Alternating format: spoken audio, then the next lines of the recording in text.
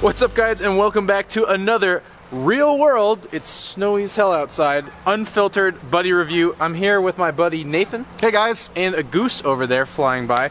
And behind us is the 2019 Volvo V60. And I'm very excited, Nathan, because, well, it should be known I'm kind of a Volvo fan, but I'm going to try and be as fair as possible. In this video, we're going to do, of course, our real world 0 to 60 with 3 people in the car. We're going to do our sound test, our ride quality test, and then, of course, we're going to give it a rating of buy it, lease it, rent it, or forget it. But we need to get started by telling them what's under the hood. Can you go open the hood and I'll talk about it a little bit? Nathan's Swedish is impeccable. I mixed that with a little bit of Chinese. It's about accurate for this car, isn't it? Oh my goodness. Yep. So this car is available with 2 different engines. There's the T5 and the T6. The T5 is a 2-liter turbocharged 4-cylinder, but this one is the T6. And once Nathan opens the hood, there we go, I can explain what that means. So written in Swedish, sorry. Of course, yeah. The T6 is a 2-liter 4-cylinder, just like the T5. It's also turbocharged, but the T6 is also supercharged on top of that. It's called twin charged, and it makes 316 horsepower, 295 pound-feet of torque, and it sends that power to all 4 wheels. This one is all-wheel drive through an automatic transmission. There you go. Boom.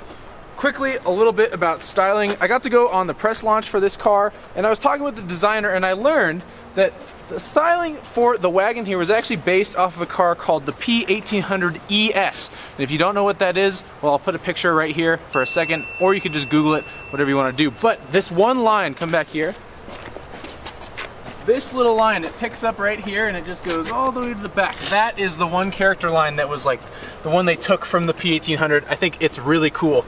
Really quickly, open this, because I think this trunk opens super fast for an automatic opening trunk. Look at that. That's incredible. Well, the car itself is a super fast car, so it has to have a super fast trunk. Right, I mean, just look at the speed of this thing. By the way, the P1800D is one of my favorite cars. Like gorgeous car, gorgeous car. Yeah, and this is a really good looking car. The one thing about it, guys, the engine, the way it works, when we're in the car, you're going to see this, no lag. No lag. It yeah. freaking goes. It's amazing. I'm excited for that, and I want to get in the car. Yeah, let's get inside because it is really cool. Should we get in the back real quick? Yeah, get in the back real fast. Okay. Well, the rear seat is actually pretty spacious. It's pretty good. I've got about an inch worth of space sitting behind myself. Yeah, same. I'm doing all right here. But bear in mind, this is not the largest wagon they produce. No, the V90 is a lot bigger. I also have plenty of headroom despite having this enormous panoramic sunroof. Yeah, that's pretty good. It is pretty good. All right, should we hop in the front? Yes. And go for a drive? We're child locked. Thank you. My foot stuck. Volvo safety right here. Volvo safety. You're not getting out of my car. Can you come open the door for me? Oh, Matt, open the door for him, would you? We got child locked in the Volvo. So the child safety locks, by the way, guys, is actuated by the driver. So the last person who drove this was Roman. In other words, he wanted to make sure no children were getting out of the car without his say-so. So they're not on the door, they're actually in the door over there where Mike is about to sit. I can undo the child locks. Okay. I've been getting smarter about this, Nathan. I pre-started our 0 to 60 timer. Yeah, that's a good idea. It takes a second to kick in. It's got to get all the satellites lined up. Exactly. So like a lot of new Volvos these days, it's not a push button, it's like a twist button to start. This one has a lovely touchscreen infotainment system and a digital cockpit, which I think is super cool. Really quickly about the interior, if you look next to you, Matt, this interior is called City Weave. And it's a mix of cloth and, well, they call it blonde leather. Tweed? It's not tweed, it's tweed. City Weave. Tweed. And it's meant for the youth. That's what they said on the City first Weaving means tweed in Swedish. Sure, yeah. That's drive. And so, yeah, you want to help with the windshield wipers? On the wipers. Because it is very snowy today. Yeah. Guys, you're getting us with this. This is actually more of an eastern snow for us. It's not the light flaky stuff we're used to. It's very wet, isn't it? Yeah, it's very wet and heavy. We're not happy. Not super thrilled, but that's okay. It's perfect for this car, though. It is actually very good for this car. While we're in here, before we get on the highway, I did want to say, this is one of my favorite infotainment systems on the market right now. Well, they just sped it up. It's actually an improved one this year. So you can swipe right to access a bunch of different settings. You can also swipe left to access some more car-focused settings. This one has a lot of different options, Nathan. So the Wagon, the V60, starts at about $38,000. That's a front-wheel drive turbocharged with one. the less powerful engine. Right. Then you can step up to the all-wheel drive with the slightly more powerful engine, and that starts at about $43,000. But this one has been optioned to smithereens, and I think the price we're looking at for this is about $54,000. Which is a lot of money. That is a lot of dough, but when you compare it next to vehicles from Germany and from Japan, it's not that expensive. It's not that bad. It's very luxurious in here. Yes, it is. And I'm suspecting that the performance we're going to see is actually going to be really impressive. I would imagine so, and it's going to be on a slippery surface. So real world conditions, 2 large guys, 1 medium guy, and we'll put it in dynamic mode for high performance. All right, we're about to go the high performance. Complete stop. Let that reset. There you Brake go. torque. Wow, the thing has a kick. Picks up, yeah. It's a little quicker than the Suzuki Samurai you and I just checked. Hold on. And there we are, 7.46 seconds. That's a slight uphill that is in a very wet and sticky, snowy situation with 2-3 people. I am impressed with that result, actually. That's a But really I'm not good surprised. This thing is, I mean, that turbocharged, supercharged engine. The really cool thing is, what happens with the engine, okay, normally especially with Swedish cars, old turbocharged Swedish cars, when you push your foot down, it'd take a second, then it would spool up, then it would go. The supercharger negates all of that. What happens is the supercharger kicks in first and it brings you up, and then it actually disconnects mechanically and the turbocharger kicks in. And because of that, it absolutely mitigates pretty much all power loss and all, yeah, go ahead. It works really well. No, yeah, it's awesome. Really good. We have to do our sound test. Yeah. So 60 miles an hour on the highway.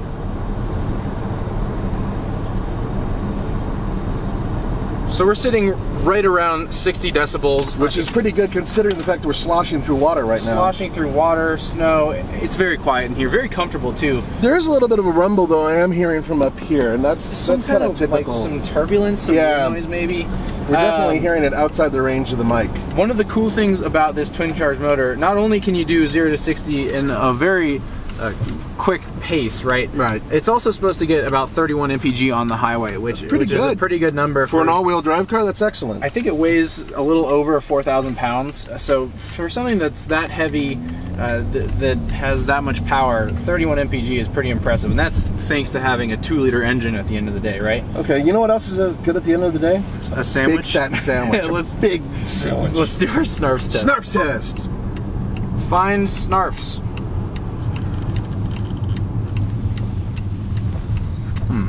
Try it again, I'll do it. Searching for POI in Colorado. Well? Select a POI in the list. See the list. Yeah, I don't see a list there. Where's the list? What'd you do? I'm confused. You broke it. Did I break it? Yeah. Say a line number or say off. There's no line. Not this list, is a new one, or isn't POI it? along the route. Wait, on the map. Cancel. I'm gonna call this a not pass. Okay, now you're just making fingerprints. No, I'm just trying to help.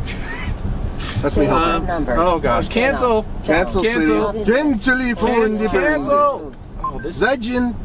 Did that cancel it? That canceled. Yeah, I said goodbye. Okay, we're done. Chinese. Okay, right, that'll do it, yeah. Okay, before we get to the bumpy section of the road here, where we use the hula girl to measure it, we have our hula test, scale of 1 to 10. 10 is she's dancing a lot and it's a bumpy ride. 1 is she's not dancing at all and it's a very smooth ride. A high score is bad. So let's see what this does. Oh, we gotta put it in comfort mode. Will that affect the suspension? It does. This has adaptive suspension. Okay. And instantly I felt a difference right there from dynamic to comfort. Well, you've driven these cars more than I have. Actually, this is my first ride in the Wagon. I've driven the sedan. Right. Which is basically just the same thing. Very similar. Yeah. But I actually prefer the Wagon. I'm so happy they're building wagons. She's dancing a little bit, right? It's not crazy though. I'm giving her a 5. I'm gonna go even lower. I'm gonna go 4. This is a very smooth ride, very comfortable. Stop that over there. I'm just saying. The ride is great. The ride is really good. It's very sporty, but at the same time, even in comfort mode, I'd say when halfway up the ladder, and she was dancing quite a bit. Pretty close. She's got some moves going on there. Indeed, she does. But The interior quality of this car is outstanding. Oh man, it's fantastic. And I've seen the trim with wood. I've seen it with stitching too, like with leather and stuff. Yep. So this is one of the many options, and I love the fact that they give you options. Thank you, Volvo, so much for not adding carbon fiber to the interior as a decorating item. Yeah, Volvo's interiors so tactful, right now, so beautiful. They're just top class interiors. I mean, truly. This steering wheel, they were the ones who really, by the way, brought these in there. The two-tone steering wheel. It's I gorgeous. love it. It's really, the leather quality it's a good is BP quality it's to amazing. It's also heated, which is nice because it's most are 35 degrees. The Suzuki Samurai's is heated. What? Yeah, if you take a lighter and hold it to the bottom of it, the whole steering wheel heats up. Right. Yeah. The point is with this car, right off the bat, and I agree with Mike, Volvo, first of all, is a fantastic car company. They have been kicking ass for years now. Really have. They've made such a comeback, and their vehicles are beautiful. They drive great. Yep. In terms of what they compete against, they are affordable. Yep. And they're economical. So really, top marks to them. The only thing I wish, Mike, Yep. if they gave us a manual option, which that would be really sweet. they don't have on any of their cars now. Fortunately, they do still give us a real shift knob, which a lot of people aren't. Yeah, doing. instead of a rotary dial or a push button. Yeah, I do this is appreciate nice. that. Yeah. What else? Oh, I wanted to mention this one has the heads-up display as well, so I'm looking at my speed through the windshield right now, and it's not one of those little screens that's slapped on there. No, this one is the proper it's projector. a good, yeah. I forget what the technical term is. I can Heads-up that. display, HUD is fine. There's two versions though, but it doesn't matter too much. But the driving experience is just super comfortable, super quiet, and I think there's plenty of space in here too. We're two big guys. We both have headroom, plenty of legroom, plenty of shoulder room. The seats are extremely comfortable. And one thing I do know is that the passenger seat has nearly as many options as the driver's seat in terms of movement. It does, yeah. There's quite a range of Not movement. many vehicles do that, including luxury. True. Not many do. True. So that gives me, you know, I like that. I wish there were a few more adjustments, to be honest with you. But that's just in terms of competing against Lexus and Mercedes-Benz. This one does not have the top of the line stereo. There is one level above this. There's one above this. Yeah, this is Harman Kardon. So there's a few trim levels available on the V60, and this is the Momentum trim, which is actually the base trim. Really? So you can go up from here to the R Design, and then there's the Inscription. So it's entirely possible we could tack on several thousand more dollars. You could add quite a bit to the price. So we're sitting at around 54 right now. But with this setup, I mean, why would you even want to go further? This thing's awesome. I would ditch maybe like the sunroof. I might get rid of the heads-up display. Cool, I don't know if I need that. The point is, I think you could make this even cheaper and still have a really awesome package. The powertrain alone is worth the price of entry. Yeah, Fantastic. I would definitely go for the T6 with the all-wheel drive and the twin-charge motor. I think I drove the T5 as well. It's totally a great power plant at the same time, but this one's the one you want. I think it's a little faster, actually a fair amount faster. Yeah. If you want a better gas mileage, you'd have to go for the thing T5. is with the T6, with this powertrain, you have to get all-wheel drive. It's standard. True. Yes. Yep. That is factual. So there's a lot about this car that I really like. I'm trying to think of things I don't like, and there are very few things. There's not much I don't like. Look, there's like Swedish flags on the seats right here. That's There's a something I little could do Swedish without. flag.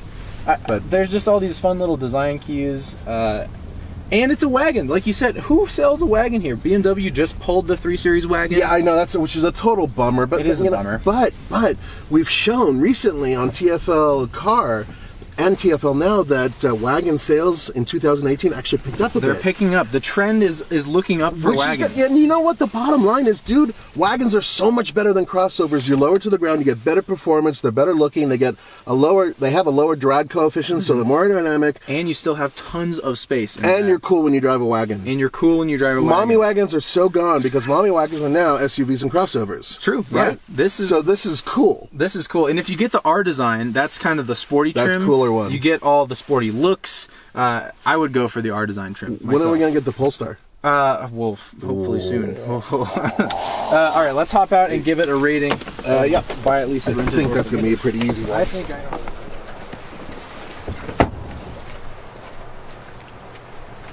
Mike, I know you're not married, as far as I know. I'm not. At least not in this country. No.